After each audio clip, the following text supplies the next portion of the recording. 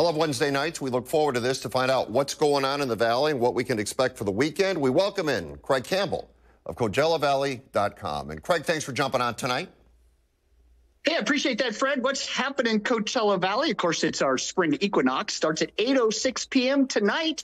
And that always means that there's a change in both the season, coming and going, and all kinds of things that are happening. And even though B&P is over, richest tennis tournament outside the Grand Slam, Nobu, I always think it's interesting, stays open year-round, 5 days a week. So what I did this week is I thought about, well, Fred, you're new in town. I want to teach you a few things. All right. And I thought, well, what could I do? So I got a few things for you, like 9 of them. And one of them is Nobu. Go online to noburestaurants.com, get your reservations, go into that amazing Indian Wells Tennis Stadium and enjoy Nobu, famous Japanese food. I think it's very cool. We got hockey tonight, got 2 more games left in March, so hurry up out there. And, of course, it's always exciting tonight. You could be there.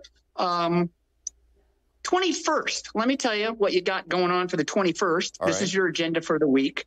You're going to sign up for the Food and Wine Celebrity Chef, and it's also a date farm tour, and it goes on tomorrow. It's pretty exciting. You're going to end up at Pack House, Hadley's, and you're going to end up at Aziz in the Grove, actually having food cooked by famous chefs. I think that's always something good and something for you pretty to cool. look forward to. Yeah, absolutely. That's supposed to be pretty cool.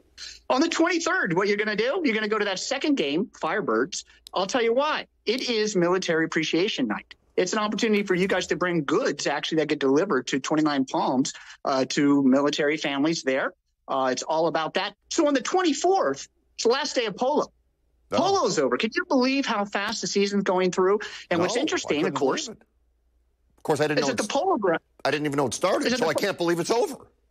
I know. It's unbelievable how fast it happens here. You'll get used to it. Okay. Seasons come quick and pretty exciting. So there you go. That's what's happening around the Coachella Valley, and that's your schedule for the week.